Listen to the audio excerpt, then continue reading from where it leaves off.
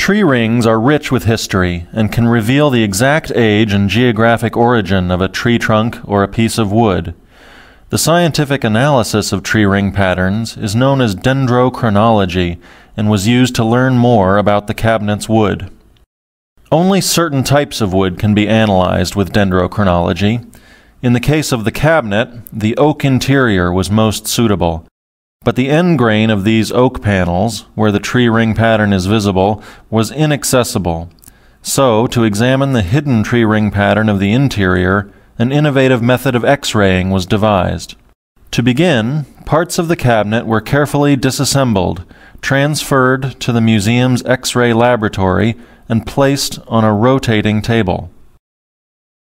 For dendrochronology to be effective, the rings must be measured very accurately.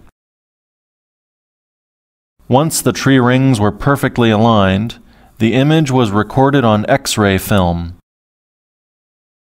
The tree rings were measured from this high-resolution image, and these results, along with many other samples, were analyzed by a dendrochronologist who compared the tree ring measurements to weather patterns in different regions going back in history.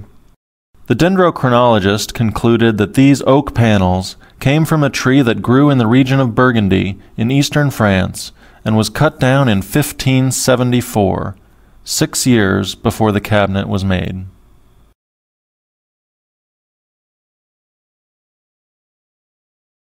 Even the cabinet's smallest details had much to reveal about its origins. The middle drawer is lined with a silk and linen fabric which is held in place by rose-head tacks. Scientific analysis could tell us whether these tacks are from the 16th century or are later reproductions.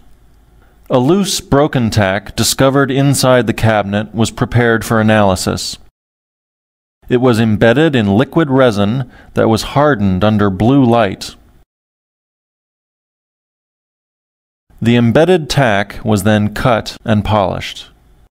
To determine the tack's composition, it was analyzed using an X-ray technique known as X-ray fluorescence, or XRF.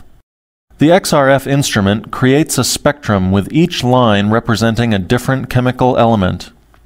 The spectrum showed that the tack was made of brass, but also contained significant traces of other metals.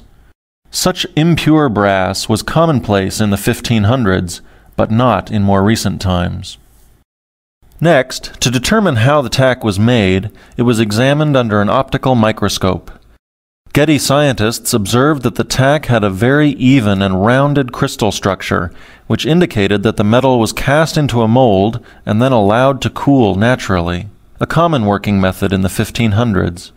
A tack that had been made more recently would probably have been hammered or stamped, resulting in a very different crystal structure.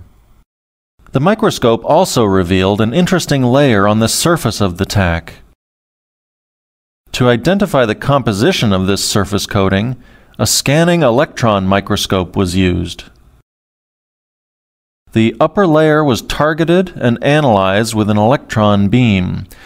The spectrum produced by the microscope showed that the layer was primarily composed of the element tin. As you can see in this replica, the thin layer of tin was used to imitate the shiny appearance of silver. These discoveries about the manufacture and chemical composition of the tacks enabled Getty scientists to conclude that they are authentic and date back to the fabrication of the cabinet in 1580.